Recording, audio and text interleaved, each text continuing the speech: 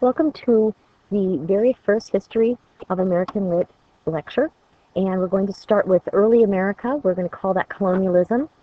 We're going to start at about 1607 when the Jamestown settlers first landed and go to roughly 1750. These are rather arbitrary dates, but we have to work within some parameters.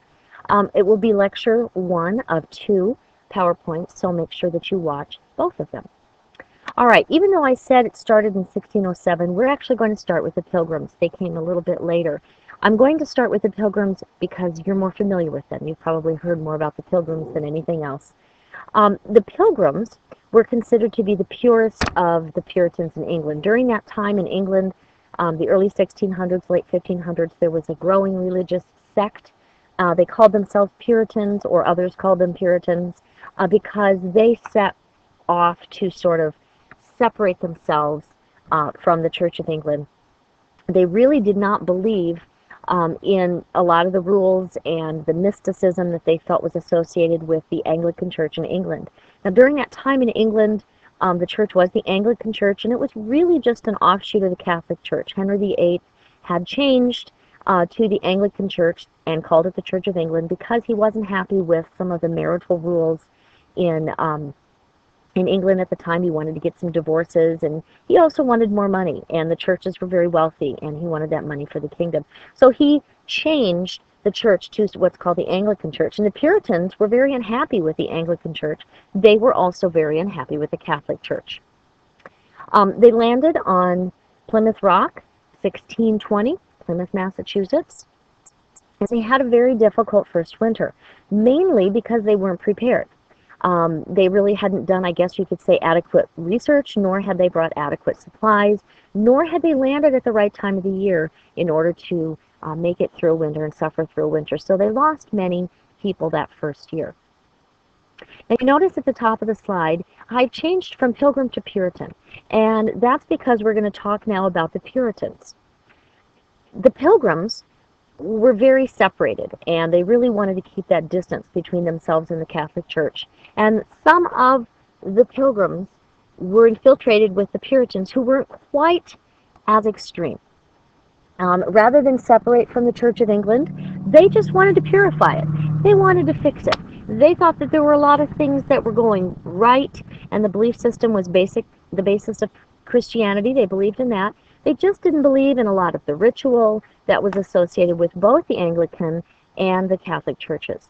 And in fact, they felt so strongly about their ability to fix the church, and they felt so strongly about their interpretation of Christianity that they sought to create something in America that they like to call the city on a hill. And it's interesting because we still have this terminology today. Our politicians use this sermon of the city on a hill kind of dialogue oftentimes when they're running for office. And basically it means to the Puritans, they felt that they were going to hold us up as a religious example to the world. Nowadays, our politicians use it as we're going to hold democracy up as an example to the world. Now, a little bit about Puritan lifestyle, because in order to understand Puritan literature, we have to understand where they're coming from with the way that they live their lives. Now, during the early 1600s, we were calling that kind of a Baroque style in Europe and in England. And this is an example of the very ornate, over-the-top decorative dress. That ornate style translated also into literature and into architecture and most everything regarding lifestyle during that time period. And this is an example of a Puritan woman. And you notice that, she still has it's still kind of a big bulky dress, but she doesn't have nearly the ornate features, nearly the decorative features that the Baroque woman has. Pilgrims, another piece of information about their lifestyle, as you can guess, definitely incorporated religion into their daily lives. Prayer meetings, daily family Bible readings. In their conversation, may God be with you. God certainly has blessed us today. All of those kinds of things were infiltrated into their dialogue, into the daily life. Now, the three doctrines of the Puritan belief system are kind of complicated, and we are boiling them down into a pretty simplistic explanation, but I think this is a good working definition for us. The first of the three doctrines is that the Bible is the only source of God's law. Now, many Christian belief systems still follow this today, so it's not too far off if you have a belief system similar to that. But what that really means is the Puritans said, I don't have to rely on a priest. I don't have to rely on the clergyman necessarily to interpret the Bible for me. I can read it myself. I can figure it out myself too. And of course what that leads to is multiple interpretations, and we still have that issue today. Original sin.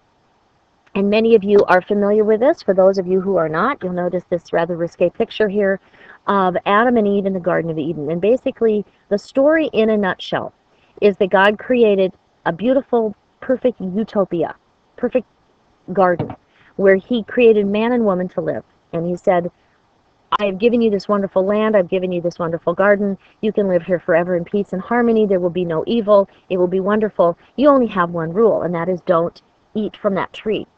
And Eve tempted Adam and said, hey, God said we shouldn't do that. Maybe we should do that because it sounds like maybe God's keeping us from doing something pretty cool and pretty fun.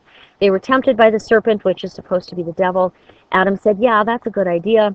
They ate from the tree, and God said, that's it. You committed the first sin. And that first sin was really disobedience. And so God cast them out of the garden. Now, because Adam and Eve committed that first sin, that basically is called original sin. Because Adam and Eve were the first man and woman, they created a sin that we still have to pay for today. And so that is original sin. And the Puritans very much believe that we still are basically recipients of that sin. The last of the doctrines is perhaps a little bit more difficult to understand. It's something called predestination. And the graphic I have for that is really just a man sitting on a box thinking, what? I have questions. And that's pretty much where many of the Puritans were.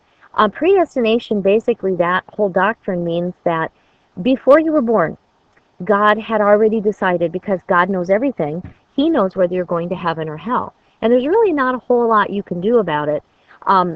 That sounds really kind of like a defeatist sort of doctrine. However, there is something kind of interesting as Puritans added on to that.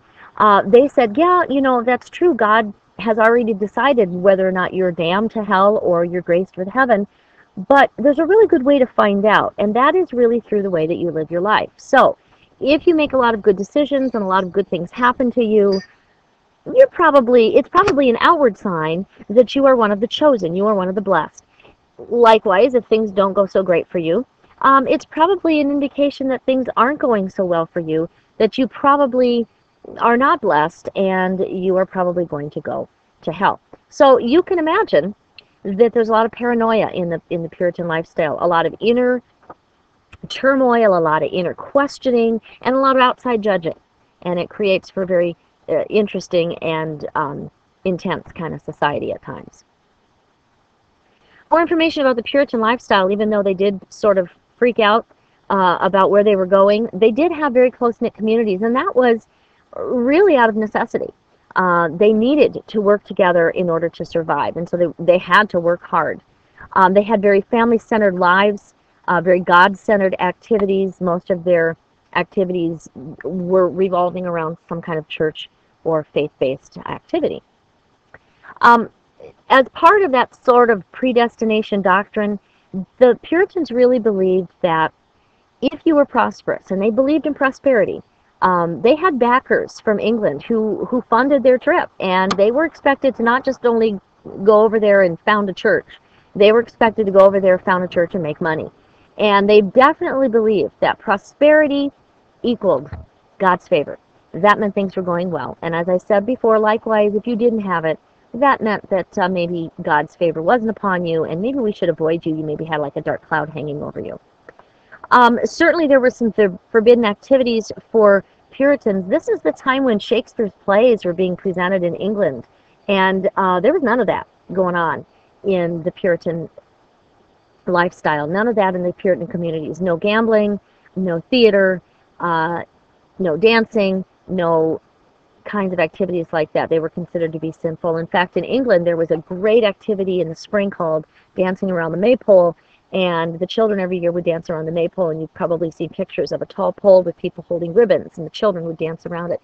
That was a very forbidden activity in England at the time for the English Puritans. And you can imagine with the pole and the springtime and the whole sense of fertility, why maybe they didn't agree with that particular activity. One really great thing that came out of the founding of the Puritan area up in New England was this importance of literacy and education. In fact, the Puritans founded the very first college in America. You've probably heard of it. It's called Harvard. And they believed in education for all, even education for women, which was very unlike European standards at the time, even for women who were upper class. Many of them did not, the powers that be decided that those women really didn't need to know how to read. They had other skills they needed to work on, like art and playing the piano and so on, but they really didn't need to know how to read. And Puritans are very different from that. Now, I want you to think for just a minute about why. Why would the Puritans believe in education for all and really found the beginnings of public education in this country? Well, the reason is, if the Bible is the only source of God's law, then everybody needs to know how to read it, including women, including children, rich, poor, and there was a social hierarchy in Puritan New England. Believe me, there were poor and wealthy people, but all, education for all across the board, which definitely was very much against the European standard at the time. All right, we're going to talk a little bit about how the Puritan government was run. The term that we use is a theocracy. In reality, the Puritans didn't have a pure theocracy. They had what was called a theocratic government. And in a theocracy, God is considered to be the head, the sole leader of the land, and his laws, the divine laws, are also the laws of the land. So if you look at the Ten Commandments, many of those make sense, like thou shalt not kill. Well, we have a law that says, murder is a crime. So that makes sense. But there are some other laws in the Ten Commandments or other Ten Commandments that don't really translate into our laws. For instance, one of them is you shouldn't bear false witness against your neighbor. You shouldn't lie. Well, that's really not a sin in and of itself. If I gossip about you or tell a lie about you, I really can't be arrested unless it causes you, severe harm.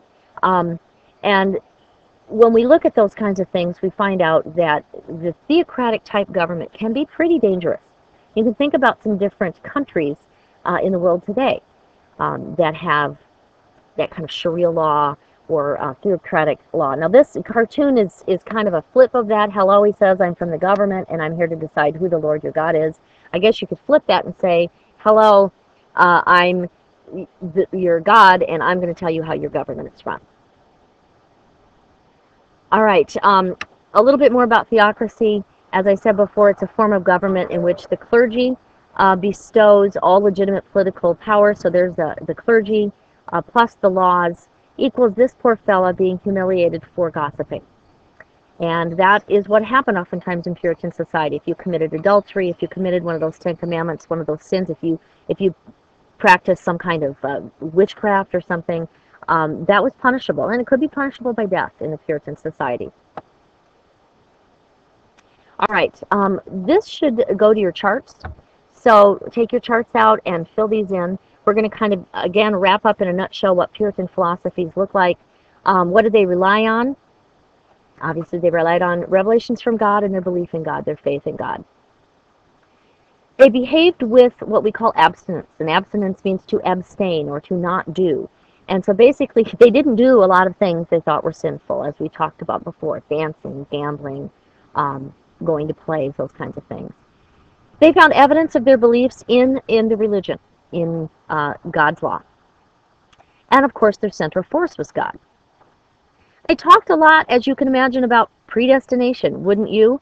I mean, if you were taught that the life on this earth is short, and indeed it was, for many of them, there was a high mortality rate, you were more concerned about what was going to happen to you after you die. And so that became a pretty hot topic of conversation. With that as a topic of conversation, you might be a little pessimistic about the future. You also might be pessimistic about the future because you had a high mortality rate. Life was hard, and a lot of people didn't make it. Lastly, and this is probably one of the most important and interesting elements of Puritan philosophies, they believed that they were the chosen people. They believed that they, for the most part, were the predestined for heaven group. They were the good guys. And were there people in Puritan society that maybe weren't? Of course. Was there crime in Puritan society? Certainly. But by and large, they believed they were the chosen people. All right, part 2 is coming up. Please do not forget to tune in to part 2 of the PowerPoint.